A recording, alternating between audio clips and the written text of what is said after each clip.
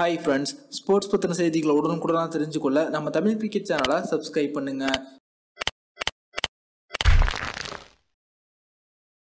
India மற்றும் New Zealand அணிகளுக்கு இடையேயான இரண்டாவது டெஸ்ட் போட்டியிலும் தற்போது இந்திய அணி 7 விக்கெட் வித்தியாசத்தில் தோல்வியை தழுவி 2 போட்டியில் கொண்ட டெஸ்ட் தொடரை தற்போது 2-0 அப்படின்ற நிலைமையில இழந்து மிகவும் பரிதாபம் நிலையை அடைஞ்சிருக்காங்க. அது பத்தின முழுமையான விவரத்தை பார்ப்போம். இந்தியா மற்றும் நியூசிலாந்து அணிகளுக்கு இடையேயான டெஸ்ட் தொடரில் முதல் போட்டியில இந்திய அணி 10 விக்கெட் வித்தியாசத்தில் தோல்வியை தழுவினாங்க. இதனைத் தொடர்ந்து நம்பர் 1 அணி அப்படின்ற ஒரு அந்தஸ்தை மீட்பதற்காக இரண்டாவது போட்டியில கண்டிப்பா சீரியஸா விளையாண்டு தொடர சமன் செய்வாங்க அப்படின்னு நினைச்ச போது பாத்தீங்கன்னா தற்போது இரண்டாவது போட்டியிலும் இந்திய அணிக்கு வெற்றி வாய்ப்பு இருந்த போதிலும் அதை வீணடிச்சிட்டாங்க அப்படின்னு சொல்லலாம். முதலில் பேட்டிங் செய்த இந்திய அணி அனைத்து விக்கெட்டுகளும் இழந்து முதல் இன்னிங்ஸ்ல 242 ரன்கள் எடுத்தாங்க.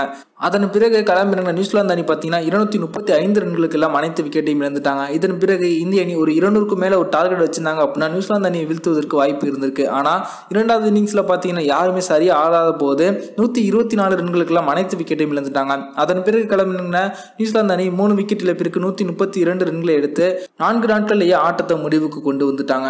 இதன் மூலமா நியூசிலாந்து அணி 7 விக்கெட் வித்தியாசத்தில் வெற்றியை பெற்றுட்டாங்க. இந்த போட்டியில இந்திய அணியின் கேப்டனான விராட் கோலி பாத்தீங்கன்னா முதல் டெஸ்ட் போட்டியில் 2 இன்னிங்ஸ்லுமே சேர்த்து 21 ரன்களும் இரண்டாவது டெஸ்ட்ல 2 இன்னிங்ஸ்லுமே சேர்த்து மொத்தம் 17 ரன்கள் மட்டுமே எடுத்தாங்க. அவங்களுடைய பேட்டிங் ஃபார்ம் தற்போது இந்திய அணிக்கு ஒரு பெரிய பின்னடைவை ஏற்படுத்தியிருக்கு.